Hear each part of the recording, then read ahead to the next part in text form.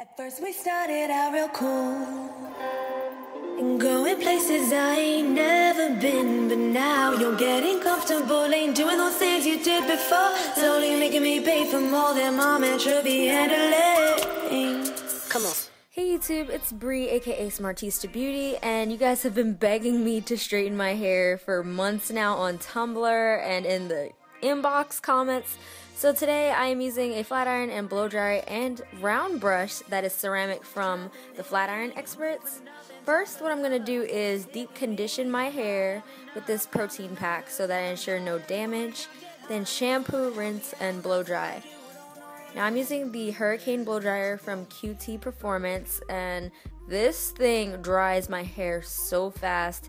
You guys know I'm like 100% honest with any review, so I must say that like I am really impressed with how fast this dried my hair in comparison to my like $20 Conair one. So yes, that's what I did. I used a round brush. This is my first time using a round brush, so bear with me, but I'm gonna get the hang of it with more practice.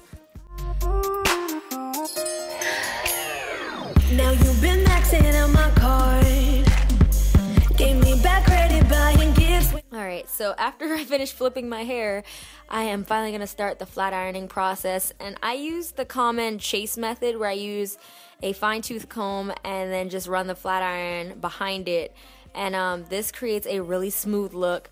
Now, disclaimer, I am not straightening my hair bone straight because it has recently been color processed, so I do not want to get any heat damage. So I am flat ironing on 300 degrees, which is pretty hot, but you know, to get it bone straight, you have to go closer to the 4s.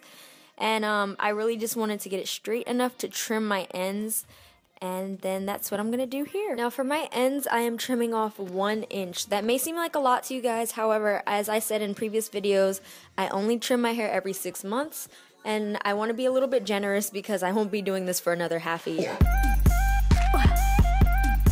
Alright, so these are my results, and I am so pleased with my length right now, you guys, because as you saw in my 4-year natural hair anniversary, I had most of my hair chopped off last year by a hairdresser, and it is growing back significantly, so I'm really happy, and we'll see how this goes in the future.